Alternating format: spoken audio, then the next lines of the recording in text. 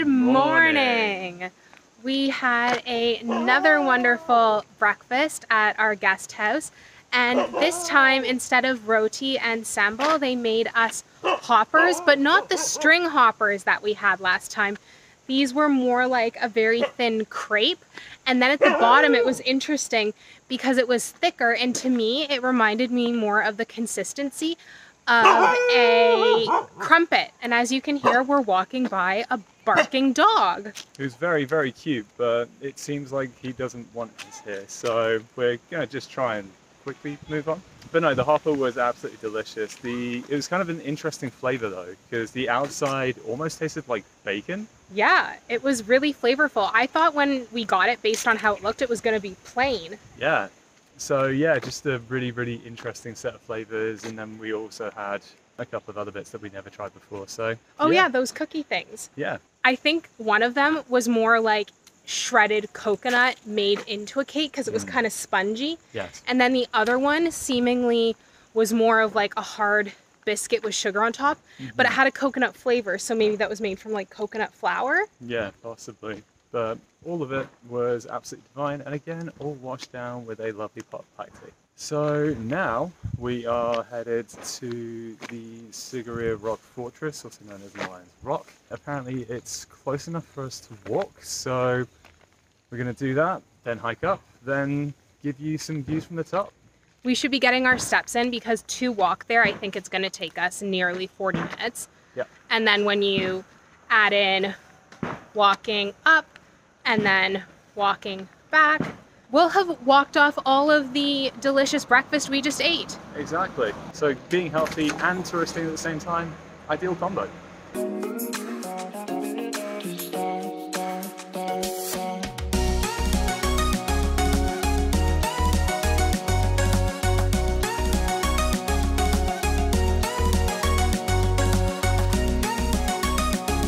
Just bought the tickets for Sigiriya Rock. They were $30 US each. And just so you know, there is a specific foreigner entrance that you should look for on Google Maps. And then when you arrive, you need to come to the museum to buy the tickets because what they advertise as the ticket office is just for the locals.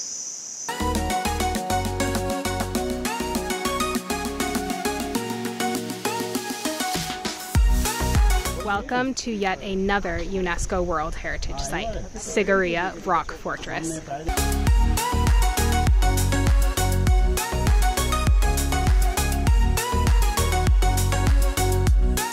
Time for a big hike. Here we go. According to legend, the Sigiriya area was a massive forest that became a hill following multiple storms and landslides over time. During the 5th century AD, King Kashipa selected Sigiriya as his capital and built a palace which is the now famous Sigiriya Rock Fortress. That's going to be us soon, going up those spiral stairs.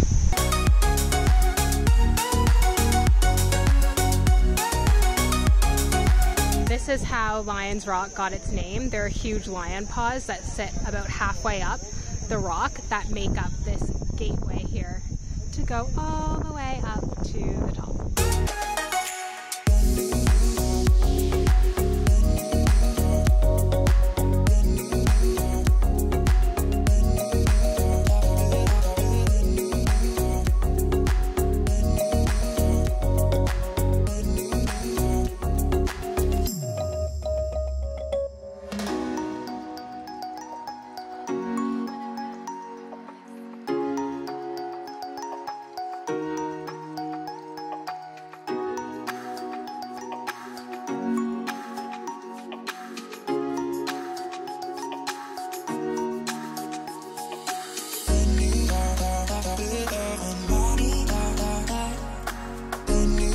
When you do ascend the many man-made stairs that make up this climb, you are treated to yet more spectacular views of the surrounding Sri Lankan countryside, including Pitarangala Rock, which we saw yesterday, as well as the remains of the ancient fort itself. Be warned though, for it does get rather windy up there, so hold on to your hats, and sunglasses, and water bottles, and food so the monkeys don't steal them.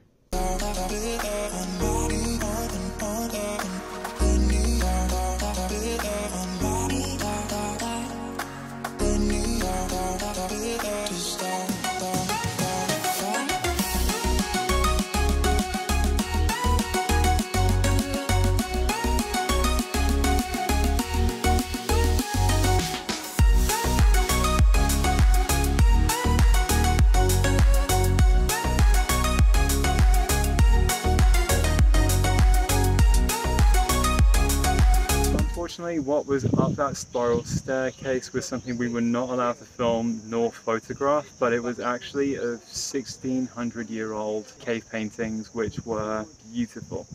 There weren't many of them still left, unfortunately, but of what was left, it was incredibly vivid and beautifully detailed. So yeah, nice little extra stop that I personally hadn't accounted for on the trip.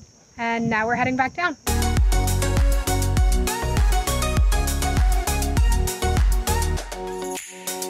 We've made it back down, which was considerably easier than the walk up.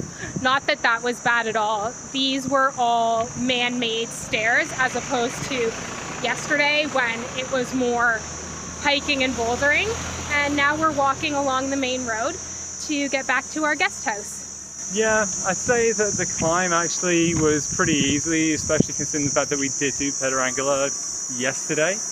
I think the only slight challenge for me personally was just the aspect of vertigo. Because yeah, the stairs looked a lot more rickety than I think they were. That had me going for a sec, but I think all things considered, like once you get to the top, you kind of just forget all about it and just love the view. It was pretty special. I would say that it was a nice way to spend a day, but is it really $30 US per person's worth of enjoyment and a hike? I'm not sure.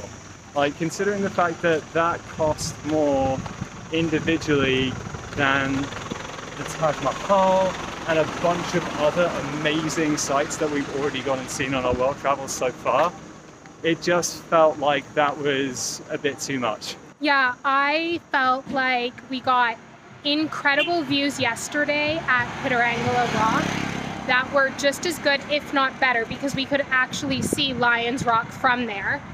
And the cave paintings here are minimal and not that well maintained. And if you've been to Dambulla, this is just not impressive. I don't think it was worth the $30 US having done those other two things. But as Nick said, still a great way to spend 3 hours. I don't regret going. I'm just trying to save you money in the future. Absolutely. If it came down to it and you had to choose between that and Pitarangala, definitely go for Pitarangala every time. And make sure you do stop in Dambulla to see the cave temples for sure. Yep, absolutely. We're gonna walk the rest of the way back to our guest house and chill for a bit before we go up for lunch.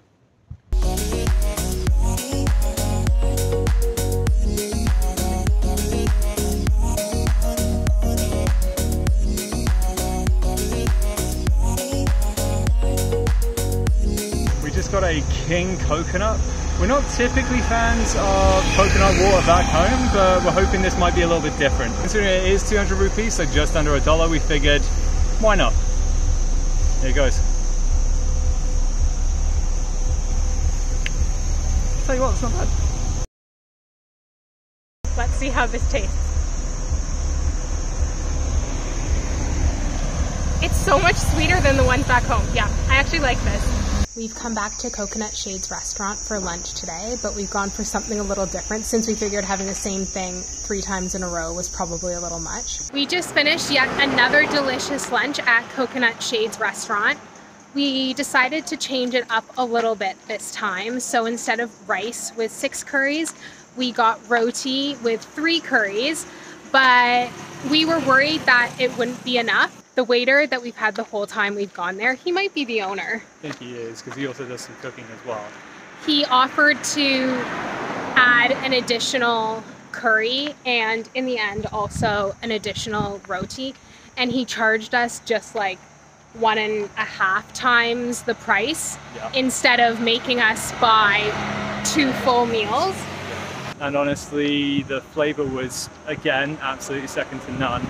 It's kind of interesting because we had like 3 of our absolute favorites included. So we had the dal curry, we had the pumpkin, and then we had the cucumber, and then he also threw in like a new one as well, which was pineapple and aubergine. Which is a weird flavor combination, but it worked so well. Oh, that was like another one of our favorites.